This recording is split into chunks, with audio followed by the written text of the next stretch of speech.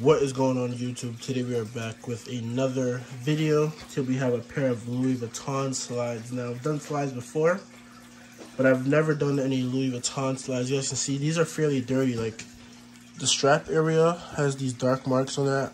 I'm hoping it is just dirt and we can just clean it off really fast. The insides are a bit dirty too, you guys can see.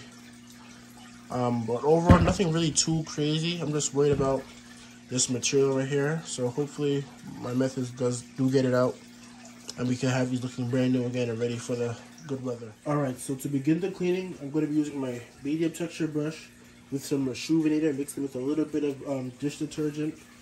And I'm going to be using some warm water. I was going to do some hot water, but I'm not sure if this material is going to bleed or not.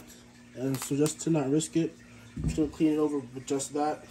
We're going to start from the straps, lift the straps.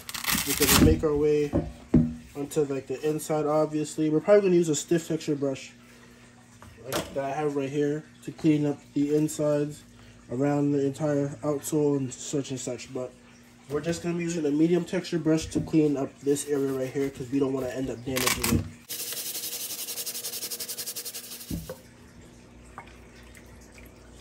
And I'm actually going to switch to my soft texture brush just to make sure we're giving it as much care as possible.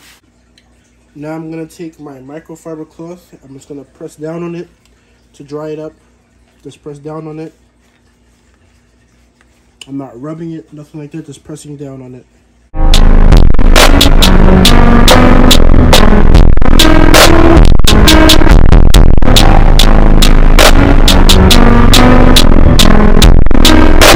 Alright guys, the last thing I'm going to do is very simple.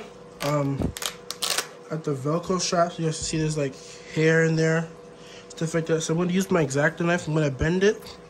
Use my X-Acto knife to go ahead and get the strand of hair and just pull it all out.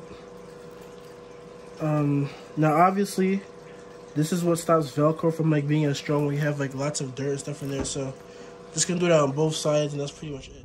Alright guys, I forgot to record an outro, so here's the before and after video it took for some shorts. The shoes came out super clean. Like I always say, if you want this treatment done to your pair, DM me on my Instagram at DreStorations. If you have any questions, concerns, don't hesitate to ask. I'm always here to help. And if you enjoyed the video, like, subscribe, and I will see you guys in the next one.